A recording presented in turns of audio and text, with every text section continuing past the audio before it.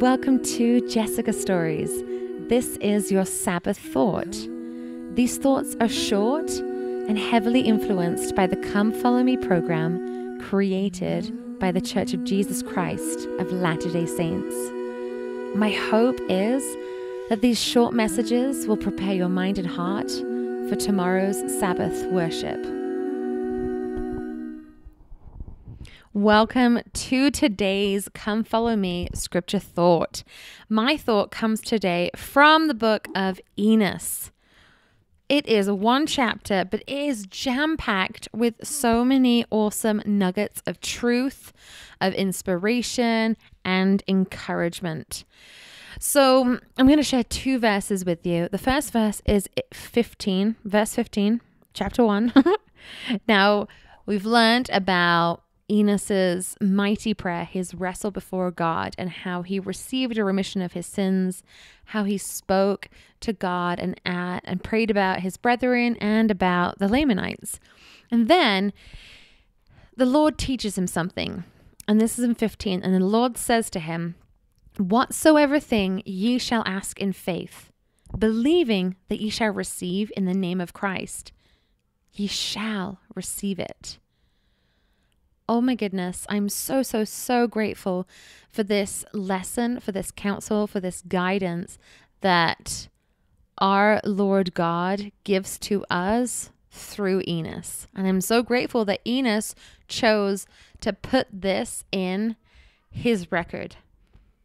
As I have got to live these 34 years of life, I have been able to develop a testimony of this truth that when we ask in faith, believing that we will receive in the name of Christ, I found that I have received answers. I've received peace. I've received comfort. I've received direction. I've received protection. I've received knowledge and wisdom. I've received forgiveness and so many other glorious blessings. I encourage you, if you have questions or if there are things that lay heavy upon your heart, ask in the name of Christ. Ask in faith, believing that you will receive it. And I know you will. Most likely, you will not receive it the way you anticipate or the way that you hope or the way that you are looking for. But you will receive it. It may not be on your timeline, and it may not even be in this life. But I have faith that we will receive it when we need it. And I wanted to share one last scripture, and that's the very last scripture.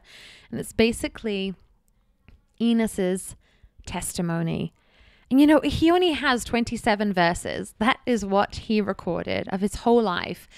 And they are so inspiring and encouraging. His testimony says, "And I soon go to the place of my rest, which is with my Redeemer. For I know that in him I shall rest. And I rejoice in the day when my mortal shall put on immortality, and shall stand before him. Then shall I see his face with pleasure. And he will say unto me, Come unto me, ye blessed. There is a place prepared for you in the mansions of my Father. Amen." I am inspired by Enos, by his confidence in his Savior.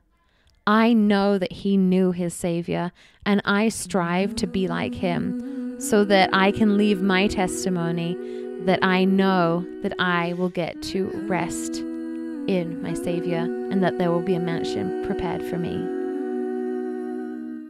Jesus said, "Come follow me, take my yoke upon you.